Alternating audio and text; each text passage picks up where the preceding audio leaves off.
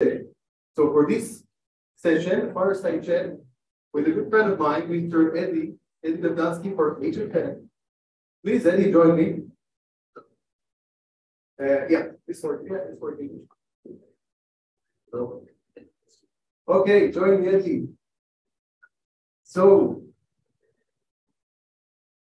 really, I encourage the audience to be with us. You can move, step forward if you want. We'd be happy to with you on this one. So, Eddie, before we start, maybe you'll present yourself real quick to the audience. So my name is Eddie Lebdansky. I'm associate at the Health of Fox for almost 7 years. We focus on IP litigation and intellectual property litigation, and also commercial issues, but mainly intellectual property litigation. So I can think about all that. Thank you very much, Eddie. Thanks. Great to have you with us. And let's talk about IP in FinTech. How does intellectual property protection play a crucial role in the FinTech industry? What's the importance of the IP protection? How do you see it? So basically, like every tech industry, the FinTech industry, the technology is in fact IP. The product of the company is the main asset is IP. So it has crucial parts in this.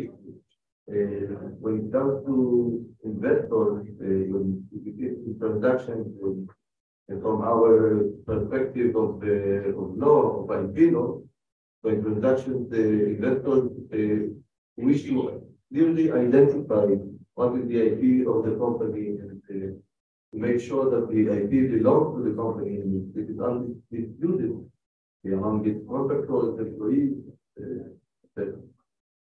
Okay, thanks for that. And what are the key considerations for FinTech companies when it comes to protecting and securing their IP assets? How do you see that? So since we are dealing with mainly software and other elements such as the graphic elements, HTML, architecture, it is really hard to obtain a registered patent in the last year. So our discussion is mainly about copyrights and trade secrets on one hand, and trademarks on the other hand. So unlike that, separately in the United States, copyrights are not registered rights, trade secrets as well. So how they are created? So copyrights are being created upon the creation of the work, upon the creation of a code or other work. And also there is a trade secret, one confidential information that provides the company some sort of benefit is being created. It is a trade secret. The question is, who these IP assets belong to? And so the easy example with the Israeli copyright law is that in the employment relationship, the law sets out a default according which the employer is the owner of every work made by an employee. However, in the contractor and client relationship, the picture is different. The default is absurd, in my opinion, that the contractor is the owner of a work for hire, unless the parties set out in an agreement or written the opposite. Now, this default creates a lot of disputes and litigation at the latter stage of companies that in their beginning didn't set out contractual arrangements between the partners. For example, in many cases, a startup starts without even a legal entity existing. Several partners they're working. One is the developer, the other one brings the money, the third is the doing marketing, and they work without an agreement, without anything. A time comes that they should not successful, they have a dispute, they have other business opportunities, and the question is to who will the work developed by the developer. So the default is to the developer, but it is fair. The best way to secure assets is to arrange from day one, sign contract between the partners, employees, contractors. This is one aspect. The other one is the trademark. Like every business, eventually you transmit your services to your name, to your brand. So the first step that we always advise clients to do is simply check, even before you secure your own rights, secure the position that you won't be subject to a third-party claims of you infringing a prior trademark. So this is one. And then, of course, register your trademark, so it will be easier to enforce it upon infringement by a competitor. Thanks very much. Maybe we'll use a few examples. You can share a few case studies of IP strategy in the fintech industry and its implications, the way forward. So I'll give, I cannot, of course, expose any names due to client early relationships. So one company, we represent one of the largest companies in the world in the fintech industry. This company is a good example of how it was arranged from the beginning. Everything is set with agreements and everything. The company raises the claims towards its ex-senior officers, senior development staff, and we are in a really good position due to this agreement signed in the early stage. The second example is an insurtech company that we represent, very successful one, but it's a good example of bad conduct in the beginning. One of the first developers of the company worked first as a contractor without a written agreement whatsoever. He received a lot of money from the company. And then at the latter stage, they had a fight. He had a fight with the founders, and he left the company. The company is worth hundreds of millions of dollars, and today, not today, 2 years ago, it's still ongoing, filed a claim against the company, demanding 25% of the shares, arguing that the founders promised him orally that he will be their equal partner. And this is a good example of how a short one-page agreement would save this very costly litigation proceedings that we don't know how it will end.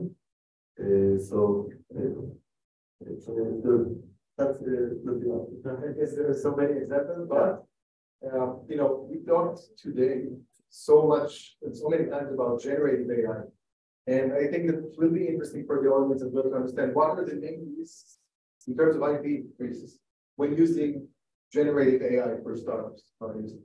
So I guess I'm just loyal if the audience here understands the technology much better than me, but everyone knows that we are facing now one of the most significant breakthroughs, technological breakthroughs in the human history.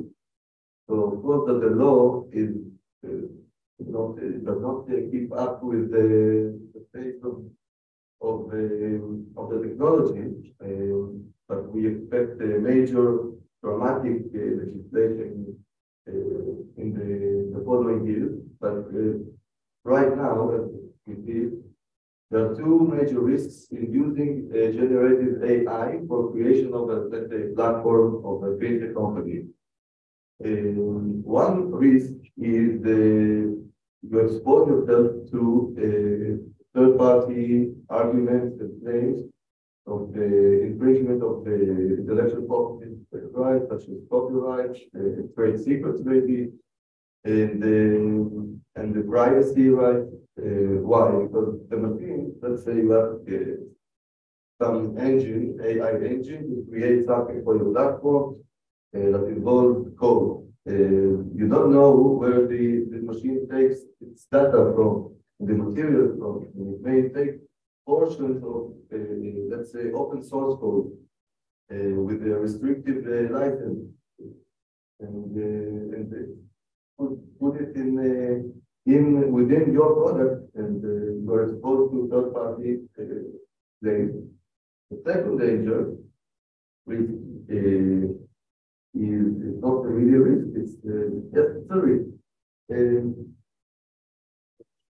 The U.S. Copyright Office now issued statements of the policy statement, according which, and I think that many countries will follow the United States, IP generated, copyrights generated by machine will not be registered, will not be acknowledged as protected copyrighted works, and Copyright Act intended to secure and protect human creativity and not machine creativity.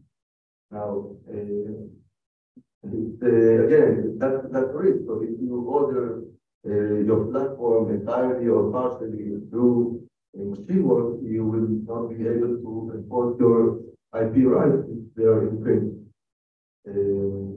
That's it. It's really early.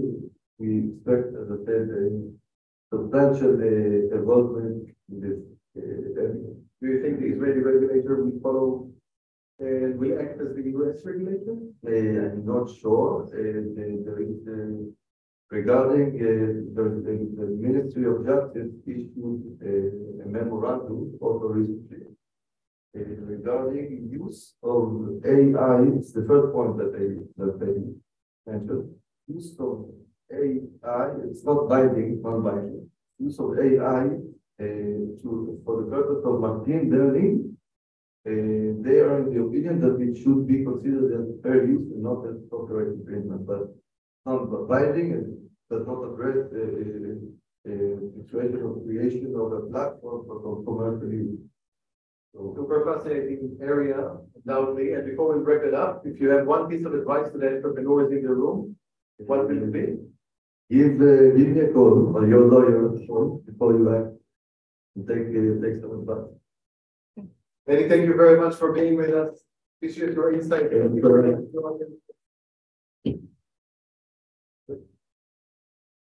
Okay, so thank you very much for joining us. We're wrapping this up.